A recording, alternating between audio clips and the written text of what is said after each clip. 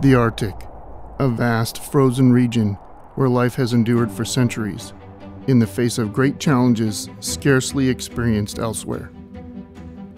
The Arctic is a harsh environment that has sustained native peoples, tested explorers, and continues to reward only those who commit to understanding its many complex, interconnected systems. From the early days of the fur trade, which started nearly 4 centuries ago, the Arctic has proven a difficult and hazardous operating environment for people coming from lower latitudes.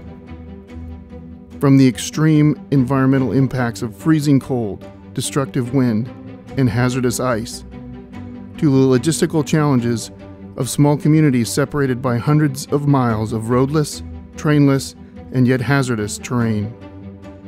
There is a unique tyranny of distance in the Arctic, unmatched elsewhere on Earth.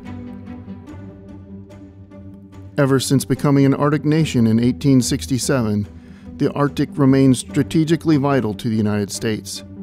As Arctic sea ice continues to diminish seasonally, the region attracts more attention by an increasing number of governments, organizations, and people who see the Arctic as an opportunity, which potentially competes with U.S. national interests.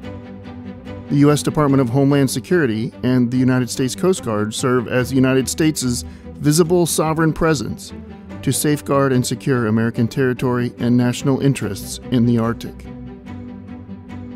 The Arctic region continues to experience unprecedented change in terms of environment, weather patterns, and human activity.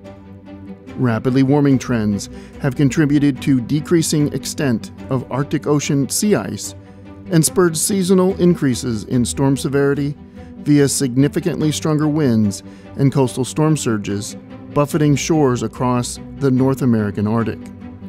As the Arctic continues to warm, the foundations of coastal regions, securely frozen for centuries, are now thawing and becoming increasingly vulnerable to intensifying severe weather patterns. Across the U.S. Arctic, this thawing terrain has an unusually high susceptibility to erosion, which is of great concern to associated infrastructure and communities. As the Department of Homeland Security, the United States Coast Guard, and a close-knit community of Arctic-minded international, federal, state, tribal, and local partners diligently strive to acquire and maintain much-needed capabilities and operational resources, the Arctic Domain Awareness Center remains committed to increasing the effectiveness of current capabilities, developing and transitioning new tools in order to enable the decision-maker, maximizing operational efficiency, and reducing operational risk in the unforgiving Arctic.